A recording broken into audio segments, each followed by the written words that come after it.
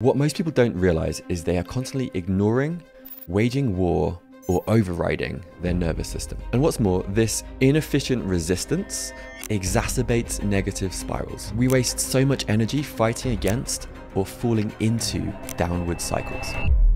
Depending on how you're wired, you find yourself in spirals of negativity, fighting this feeling, which inevitably leads to more frustration, anxiousness, or panic. Others will find themselves on the other side of the spectrum, experiencing numbness, disassociation, or in extreme cases, total shutdown. You've probably experienced this yourself to some degree. Frankly, we all have. So the real question is, what's the alternative? What can we do here? How do we avoid feeling like perpetual victims of our nervous system state? Instead, imagine if you could collaborate with your nervous system, shift into a state with greater capacity so that you can remain courageously present and lean into whatever internal or external challenge you're facing, so that you're neither overreacting nor withdrawing when life gets challenging. To do this, I want to introduce you to what has been, in my experience, a life-changing meta skill that will rewire any anxious patterns or reactive tendencies. And once you have this skill, it's sort of like having the source code for your nervous system. And with practice, your life can become playful, like a game where you can match your current adventure or quest for the state that is most appropriate for completing it. So how do we tap into this biological source code and rewire our systems? What are some levers that we can pull? Well, the starting point is something that you probably take for granted, and it's been literally right under your nose this entire time: your breath.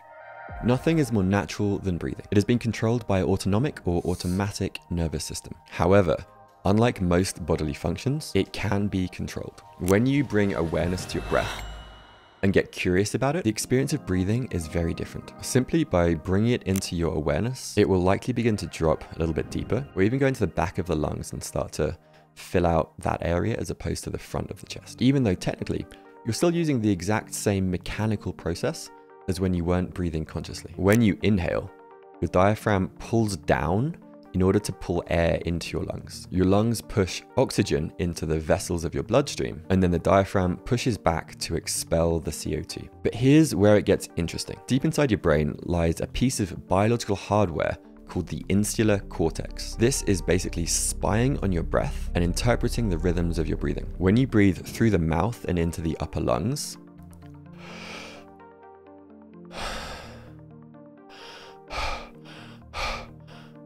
signals are relayed to activate the sympathetic or activating part of your nervous system. This creates a cascade effect which signals to the endocrine system to produce adrenaline and cortisol, which in turn generate measurable shifts in your blood chemistry. These shifts in blood chemistry impact the types of feelings that you have and even the thoughts that will arise, like impulsive actions, anxiousness, or feelings of frustration. We can fall into a trap because these unproductive thoughts and feelings serve to reinforce the breathing pattern and nervous system state that created them in the first place.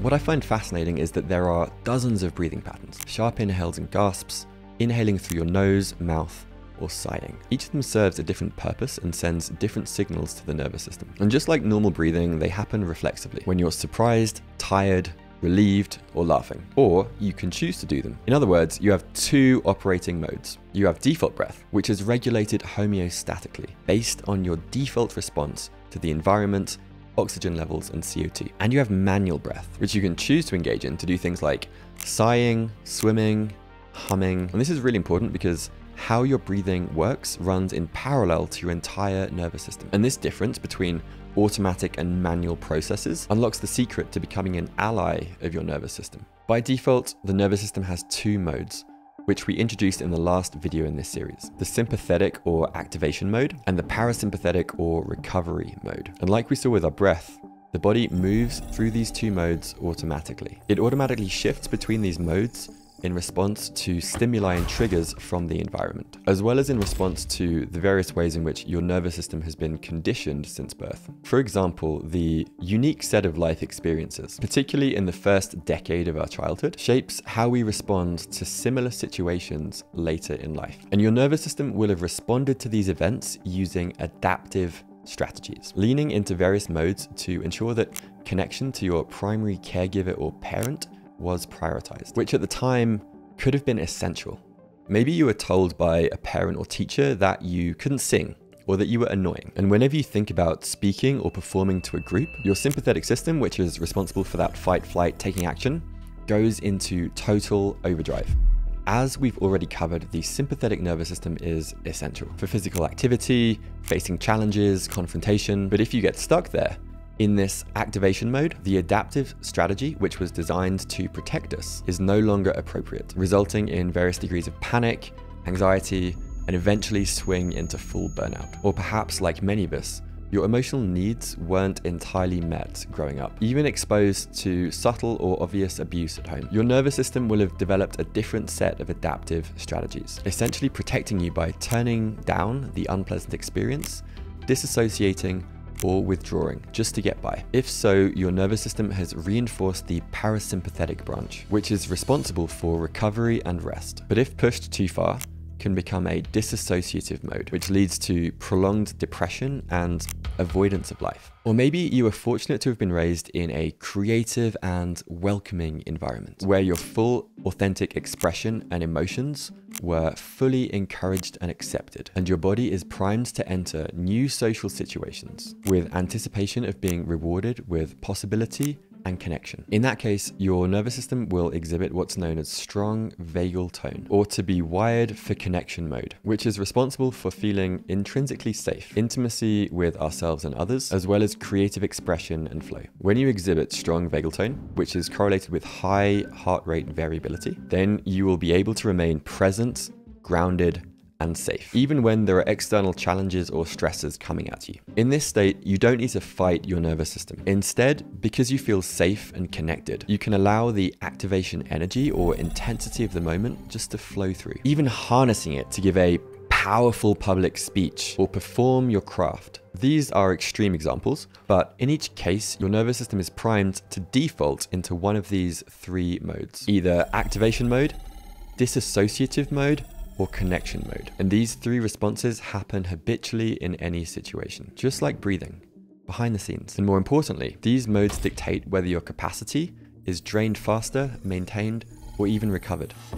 Your nervous system only has so much capacity, and if you use that capacity well, you can accomplish what you want in your day, week, or life. And remarkably, when you consistently use your capacity in connection mode without completely exhausting it or becoming unable to recover through sufficient rest, you actually gain capacity over time thanks to the neuroplasticity in your brain and nervous system. In other words, you actually want to use your capacity. Your nervous system doesn't exist just for you to sit around and lay in bed. Just like an airplane, it's designed to be well used for a purpose, to learn, to grow, to complete meaningful quests, forge connections, and share your gifts with the world. That requires energy, but each mode helps you use your available energy differently. Red mode, sympathetic activation, will increase your stats, your alertness, intelligence, strength, focus when you really need it. Your heart rate increases, your pupils dilate, your body springs into action. This temporarily increases all of your stats and allows you to take the actions you need to level up. In exchange, your capacity is drained faster, but it's worth it to accomplish the stuff that really matters. But that stat boost is wasted if you're ruminating or you have anxious energy about something that isn't really important.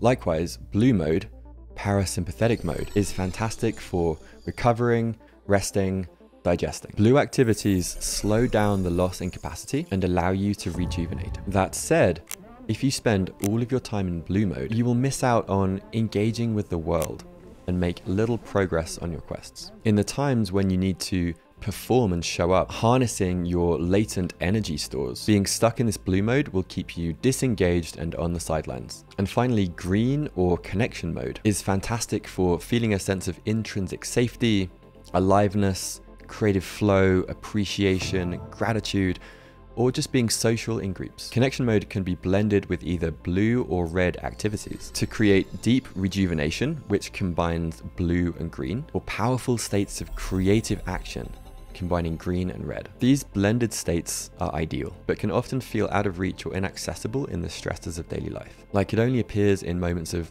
rare, calm connection or flow, instead of something that we can access whenever we need it. Like many of us, you might feel at the mercy of your nervous system as it shifts through these various states. You might feel entirely disconnected from the situation and how you'd like to feel, out of sync, lost, unable to do what you want to do. Some call this limbic hijack, when you're deep in a reactive state triggered by factors outside of your conscious control and unable to climb out. Limbic hijack creates tension in your system. And sometimes you can even feel the muscle tension or stomach contraction, which leads to spending your nervous system capacity in ways that aren't effective. They drain you and leave you accomplishing way less in your day than you would have ideally wanted. But it doesn't have to be this way. Just like breathing, there is a second way that we can operate our nervous system. We can use manual mode.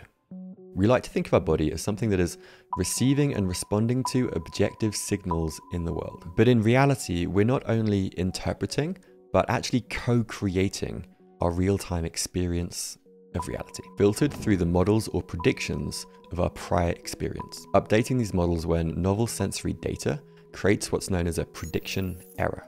We like to think of our brain as being in charge, like some kind of CEO behind our eyes, helping us to decide what quests to pursue or what relationships to nurture. But the biological reality is that it is projecting what it thinks will be there based on past experience, responding automatically, manufacturing or confabulating justifications for those responses after the fact. The mind is in fact more like a PR team responding to current events. But like our breathing, we can intentionally rewire these outdated predictions and turn on manual mode for our nervous system. How? In simple terms, the nervous system constantly looks for signals from inside and outside the body, signals that cue corresponding nervous system states: red, blue, or green. And by activating these signals for ourselves, we can self-regulate or create more internal safety and capacity to remain present, shifting into green or blended green states. The self-regulation skill tree can be broken down into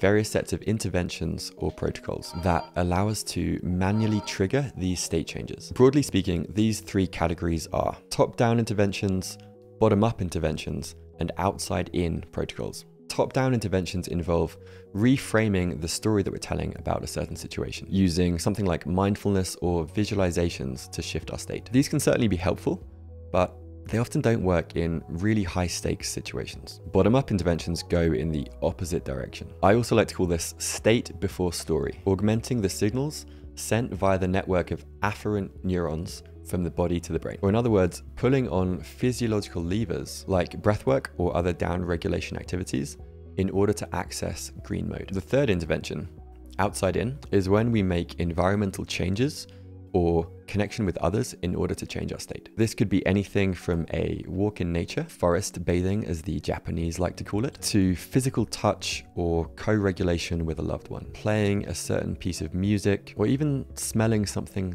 delightful. It's really anything that brings you deeply into your sensory experience. And once you start to hone these skills, you can drastically increase your capacity to remain present and then actually begin to welcome whatever emotional experience you might be having, when previously you would have been overwhelmed or shut down. But now you're working with your nervous system as opposed to against it. And as you start to level up your skills in each of these categories, you get more powerful and fluid with each. And thanks to neuroplasticity, they actually begin to influence even your default reactions, rewiring your default responses so that you can remain present, grounded, and connected regardless of what is happening around you. But before you can really harness these state changes, you have to be able to understand exactly what state your body is in. What state are you even in right now? Because if you can't notice yourself entering, approaching, or being deep in the middle of a mode, emotion, or trigger, you won't have the data to respond how and when you need to. That's why there is one capacity that you need to be able to work well with your nervous system: the underappreciated skill